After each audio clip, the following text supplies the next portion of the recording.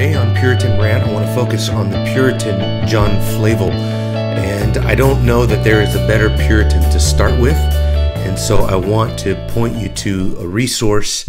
This is John Flavel's Volume 1 of his works, which is a 6-volume work. And Volume 1 is a precious, precious book. I would say if you can't get the whole entire set, Volume 1 would probably be the one that I would tell you to get because of its Christ-centeredness, which is just pervasive throughout the entire volume of the book. But just a word on John Flavel. John Flavel is one of my favorite Puritans. John Flavel was a man that was he was acquainted with suffering.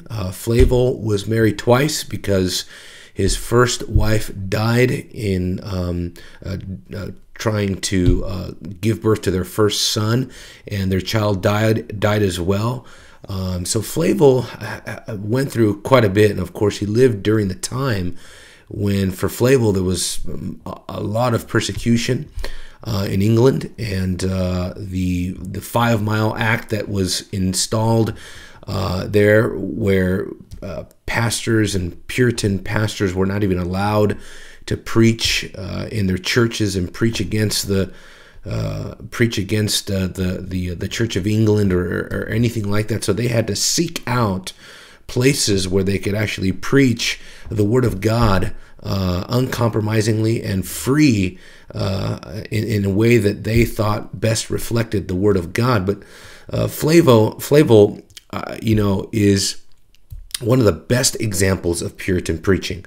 I like to call Flavel the Southstone preacher because Southstone, or Southstone Rock, was a place on the beach there where in England where he would go with his church to preach. It was actually a rocky area of the beach where at high tide you couldn't see the rocks, but at low tide the rocks would appear, and Flavel and his parishioners would literally go climbing on the rocks in order to assemble in secret. They would assemble in the woods and in different places just to be able to gather around Flavel's preaching.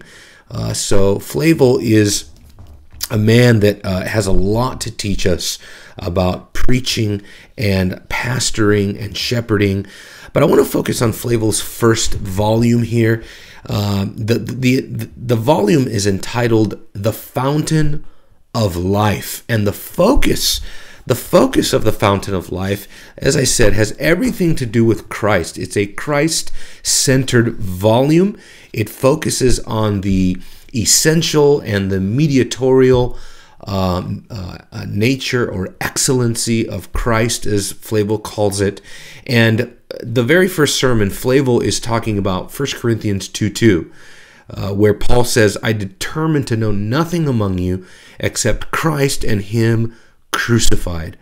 For John Flavel, he could not see anything more wonderful than to contemplate and to pore over the beauty of this passage. As a matter of fact, the doctrine that he deduces from this text, Flavel says, he states it in this sermon. He says, "There is no doctrine more excellent in itself or more necessary to be preached and studied than the doctrine of Jesus Christ and Him crucified." For Flavel, Christ crucified was the very soul of the gospel.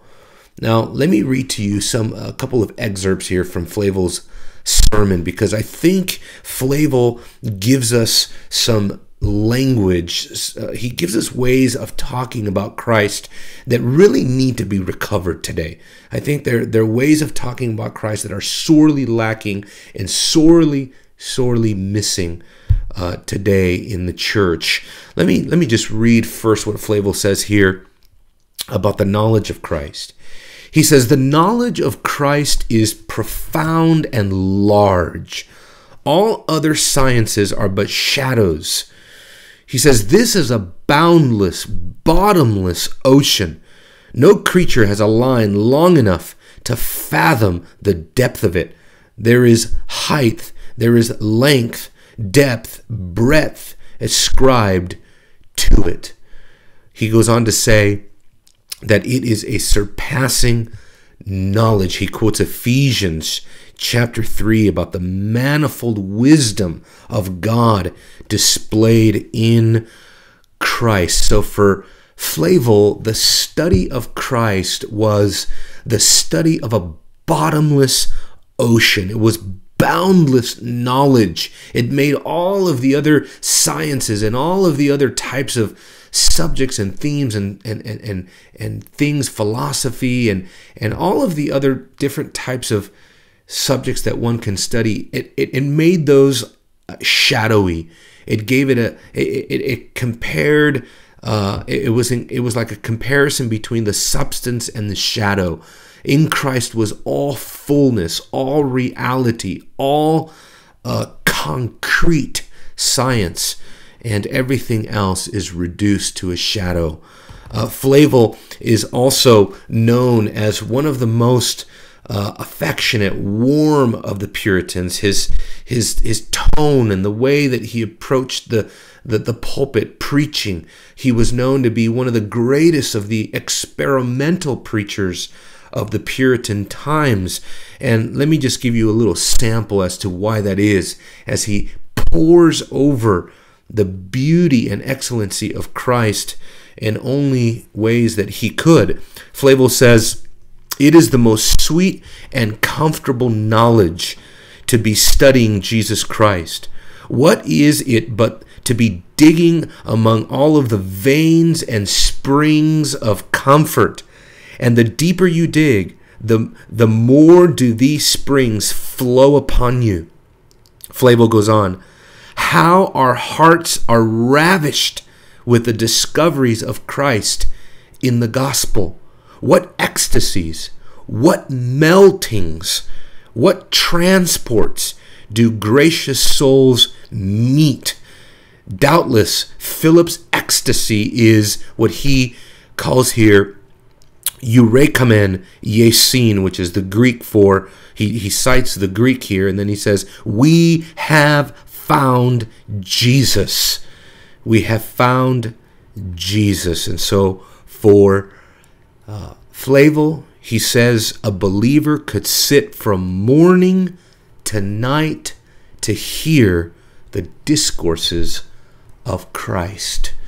That type of language is so necessary in the church today. A language that exalts Jesus for all of his height, all of his depth, all of his breadth. A language that exalts in the language in talk about Jesus' beauty. Where is that today? Do we see Jesus as beautiful? Can we identify with Flavel's words here that there are within our hearts, within our souls, at the contemplation of the person and work of Christ, that there are meltings? Do our hearts feel ravished? See, everything that the Puritans ever did was aimed at practical pastoral theology. Everything that the Puritans did was aimed at causing us to love and see more of the beauty and of the work of Christ in our own lives and in our own souls. So I hope that Flavel's works and that Flavel's sermons will be a blessing to you. I don't think there's anything better than I like than to just sit here and pour over volumes like this. You can get it on Red Grace. Please support us by clicking on the link and going on to RedGraceMedia.com. Follow us on Facebook and Twitter. And I hope that you've been encouraged by this Puritan rant. And until next time, go and read the Puritans.